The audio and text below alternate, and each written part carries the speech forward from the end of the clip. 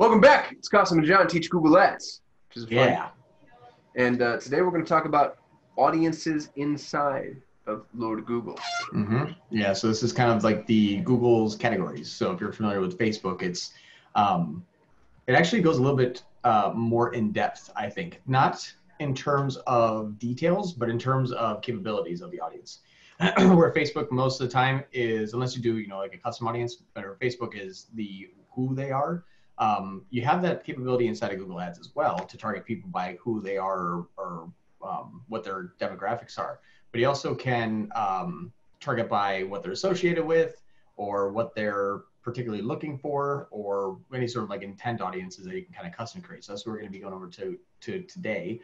And the different ways that you can actually target them, which is different from Facebook as well, because you can say, well, I just want to observe these people and see what would actually happen if I only bid on them, or you can actually just bid on them, like in remarketing, you bid on a remarketing or similar audience.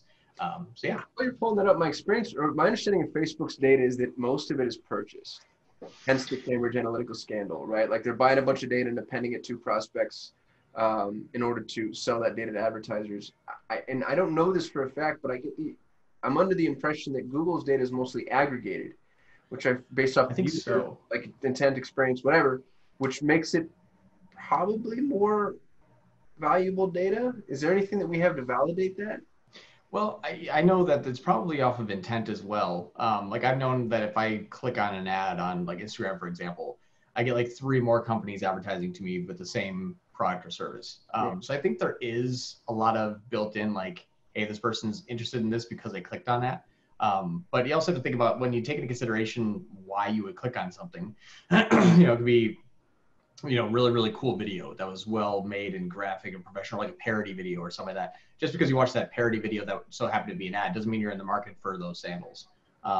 So it kind of takes like those singular steps that I think get really broad very quickly and not very specific. Not saying like this person's been actively researching or planning this for many days. It's like, hey, they watched that video, so they must also be interested in this as well. So now you can advertise to them. So I like Google's just because it's multi-device. What if they do on their tablet, on their desktop, on their phone. As long as you're using like the Chrome browser, for example, they have a lot of really good data. Not just because you watched a specific YouTube video. They have to have those kind of multiple signals before they can say, yep, that person's either an affinity, like they actively are in this industry, or this person's like really looking at multiple websites that have this very specific type of product. So they're probably in the market for something. So I like a little bit more because I think that it takes a multi-pronged approach. It's like, are they the same people that we want? Are they affiliated with the same industry that we need? And are they actively researching or planning something that we're looking to sell them or offer them as a service? And then you have a pretty strong audience. And I'll kind of show you how this works inside of Google Ads. Let me share my screen here. So we're looking at it on a screen.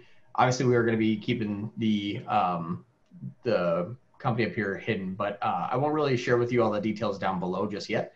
But what we're looking at is audiences to edit. And I've selected just the brand campaign as an example. But you can add to the campaign. You can also add to an ad group. I thought it was really interesting because different ad groups have different, keywords that you're going to be targeting or different, ads. So you might want to have different ad groups defined by avatar.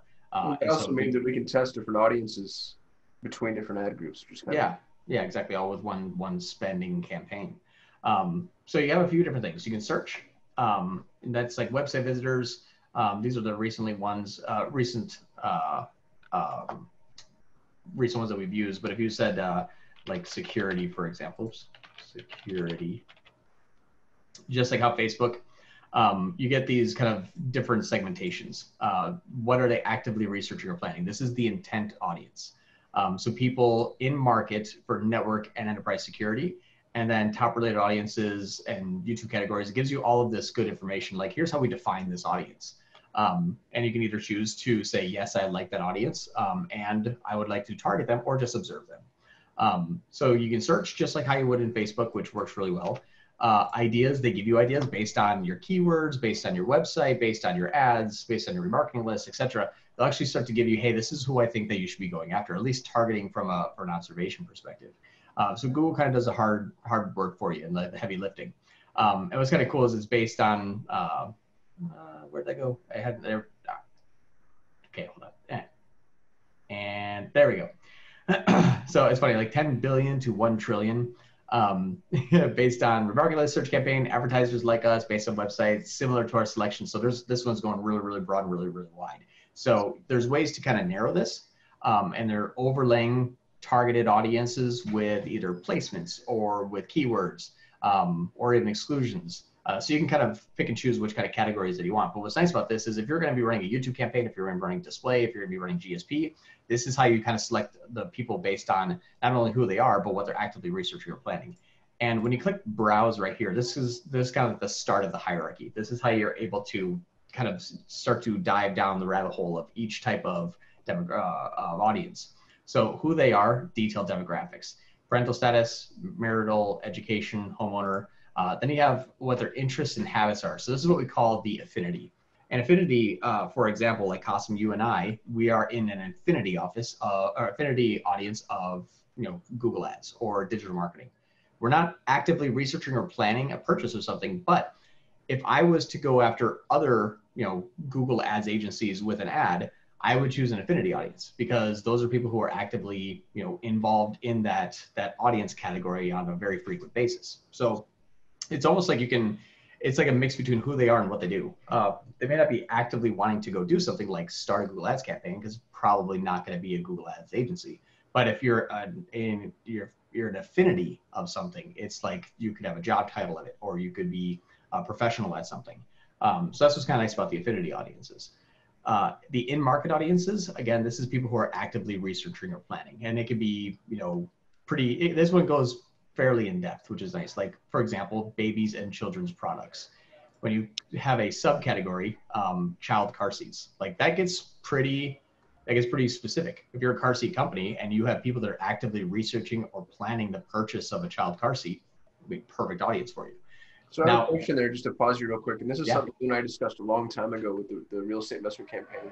But why wouldn't somebody take the car seat audience just as an example? Why wouldn't somebody target only that audience, so not observation targeting, and then go after every broad match modified or broad match phrase in existence, just trying to get in front of this prospect, regardless of whether or not they're even searching for car seats? So if somebody has the word "and," I'm going after that search term.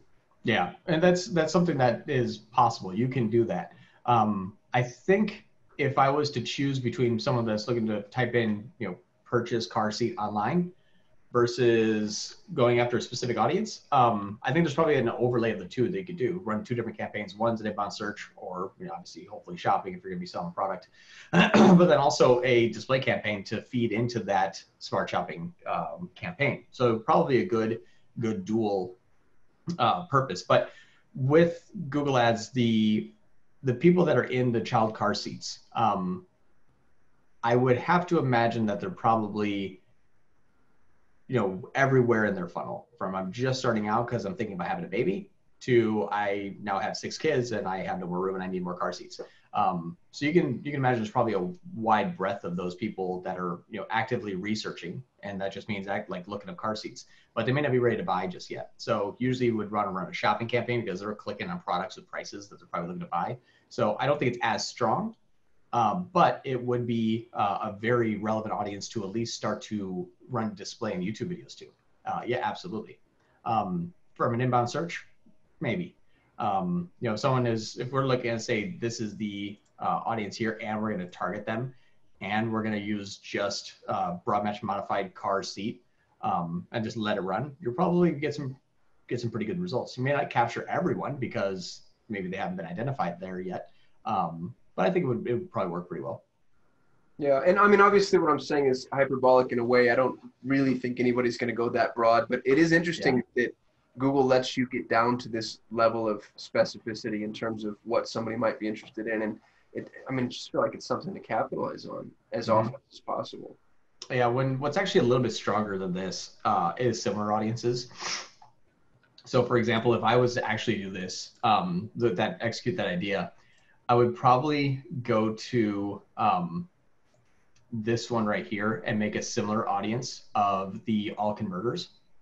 And then, because they're going to be all walks of life who were taking the same steps in order to purchase my car seat, for example.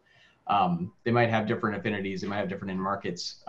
Maybe not in the market specifically for a car seat, but they're looking for baby stuff. But since they are a similar audience of everyone who has come to my website and already have purchased, I probably compare those two and see which one wins. I would imagine one or the other would win at a certain time. Do similar audiences have the same limitations as custom audiences? 50 grand in spend, 90 days compliant, year-long run campaign? No, the only one that you actually need to do is customer match. So you can run similar audiences, you can run custom audiences instead of Google Ads. Like you can run a custom audience by saying, hey, if everybody that's gone to my site and did not bounce, that would technically be considered a combined audience as a custom audience. You can mark to that. But if I had a list of like 5,000 people and I wanted to upload that into Google Ads to run proactive display and YouTube ads to, I need to have at least, $50,000 in lifetime spend. And I think it was like a year of good compliance. So not like I'm not getting my campaigns suspended all the time. They want to make sure you're not just, dumping in a cold list and bash and blasting with Gmail ads. But everything else besides that customer match, you can do right off the bat, which is nice. And I don't mean to derail because I'm sure you have a process here, but I noticed the ideas tab. How relevant have you found that to be with each of our clients? We manage almost 100 campaigns. How good are Google's ideas from an audience perspective? The ideas are good. Really depends on industry though. If they're how do I describe this? The industry and how broad your market is going to be the deciding factor if this is going to work. For example, we have a client that extends the service contract of a major hardware company. Technically, their audience is like network and enterprise maintenance, or no, network and enterprise like infrastructure. That you can imagine means everything. If you're dealing with the building and wires, like that's your person. So you may not be having this particular, hardware with that particular end of life that needs that particular, extended service level agreement. That's like maybe 1/10 of 1% of everyone in that audience. So just a display campaign is gonna be horrible. But car seats, that would be great. Like those ideas would really work. So it depends on how niche your business is. Anything that's more niche than pretty much a blatant, yes, this is perfectly lined up with who we need to get in front of, I'd rather use similar audiences. So similar audience to visitors, especially Google Ads. Like that one is really good. Similar audience to people who have been to your website through Google Ads before is very strong because they typed in the keywords that got to your ad, that clicked on your ad, that went to your website. Finding similar people means similar people that are also Googling those types of keywords or actively researching or planning those type of keywords that would also click on your ad would also go to your website. So it just kind of expands that same process really well. So anything that's, outside of just exactly the car seat audience that I want, I would rather use existing site traffic to make either similar or custom audiences from that. Got it. Sorry to derail you. No, we're getting kind of to the end of this. So the in-market audiences are that how they interacted with your business. So this is what we talked about, like similar audience, similar to all converters, similar to all users. If you have a lot of traffic that goes to your website from email, from social, from direct, from organic, from paid, similar to all users could be really good if you want to do a really nice broad sweep outbound campaign. Similar to all visitors. I love this AdWords. They still call it AdWords in there. But this is the people that came to the website specifically from Google Ads. Similar to all visitors of 540 days, so as far back as you can go. And then similar to visited internal pages. This is the pages that are not our landing pages, pages that are outside of it. So that's really good because it's like people that have the pages per session over 2, which is good. So similar audiences, combined list, website visitors, again, same thing. So like started sign up but haven't paid, buyers, like all of these that are ones that you can actually custom make inside of Google Ads and then target similar audiences from there. And then the combinations. So that's what's kind of cool is the combinations. They have to look like the people who are converters, also who are actively researching or planning car seats. So that's how you would like combine those two and leverage your existing users with a topic or a custom intent audience or affinity audience, and then say they need to have these qualifications and this qualifications, and then you can get even crazier by saying, and they also have to be actively researching or planning this specific keyword. So you can very quickly kind of weed yourself out of like the majority of the audience, but you can get really, really, really hyper specific in Google. It's not just bidding on a keyword and hoping. You can get pretty pretty detailed nowadays, which is Well, and great. the point that you just made about weeding yourself out, that's why observation is probably the better way to begin, because it saves you from backing yourself into a corner where there is no traffic. Right. And I'm just going to disregard this one. You can kind of see all of the audiences in market, custom affinity. Custom affinity are basically like the affinity audiences that we created. So people who are an affinity of these specific keywords. So you can actually create your own audience if you want. And what's nice about that is if you can create a custom intent audience, which means, let's just say, pens. I sell pens and I'm looking for people who are looking to buy pens. Well, that doesn't exist. Well, I'm going to make a custom one. Okay, what do you want to call your audience? People who are interested in pens. How do you want to quantify them? People who Google buy pens. There you go. Here's all those people, and then you can market to them. So you can make so many different types of ad groups and audiences, and then you can see exactly how the conversions. Here's some A conversions for 11. These are all displays, so they're going to be kind of broad sweeping. But you can see how each audience interacts from an outbound perspective and what gets you, the highest conversion and lowest conversion, et cetera. Collaboration and conferencing tools for this client is good. It's really good. It's pretty much exactly what they offer. That one almost has a 1% conversion rate on display, which is unheard of. Average on inbound searches, I think 2%. But there's some other ones here that were like advertising and marketing services. Sort of. They probably do that as well. So that has a lower one. So you can kind of see when you observe how those audiences interact and then make advanced bid adjustments or start targeting them entirely. Mm-hmm. The data shown here, are there people that are in two audiences? How much redundant overlap is there? Like I see web design and development twice. Yeah, that's going to be display, and then we're trying one that's pay per conversion. So we only pay. Yeah. Yep. So usually they're not going to overlap. They'll be simply just shown one out or the other. And this is looking at the last 90 days. One has actually stopped. The other one has actually picked up. You're just not seeing it here because we're looking at the last 3 months. What if, so using a different example, what if somebody's in web design and development and they're in advertising marketing services? In terms of the audiences that they land in, is there a way to prioritize one or the other and to tell Google, like, hey, if somebody's in this audience, I'd rather them see this ad first? Yeah, that's a good point. I actually don't think there would be. Not that I know of anyway. To say, this conversion came from this audience, I wouldn't even know if they're in the other audience technically though. So that's good. That's a good question. I don't know that one actually. The need to have a waterfall, like if you have three audiences to prioritize them, saying if somebody's in all three of these, because there's a lot of instances where I think you'd have somebody who lands in the middle of a Venn diagram. Mm-hmm. You'd say if somebody lands in all three of these, let's prioritize audience one and then audience two and then audience three, or the campaigns associated with those audiences, I guess I should say. Well, I think from there, what you probably have to do is just look at the actual result itself.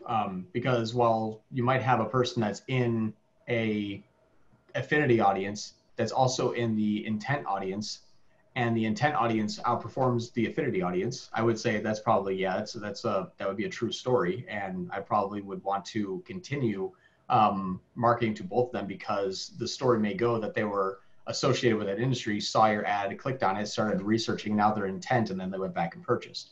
So Google's going to naturally do that anyway over time. They'll sort of. What's that? I mean, Google's going to get to where I'm going, but they're just going to get there faster. So there's no reason for us to. Yeah, probably. And I think that, and there's going to be probably some overlaps in here as well. People that are interested in hosting and cloud that are also in, advertising and marketing. I guess I would have to see which audience that they're a part of is more active as a whole, because there's probably more than one of those people too. And so I think that even if you have two audiences, just figure out, I guess would be what has the best click-through rate and conversion rate. Well, and I guess, my question presupposes too that each of the audiences is attached to its own separate ad group, which might not be the case here.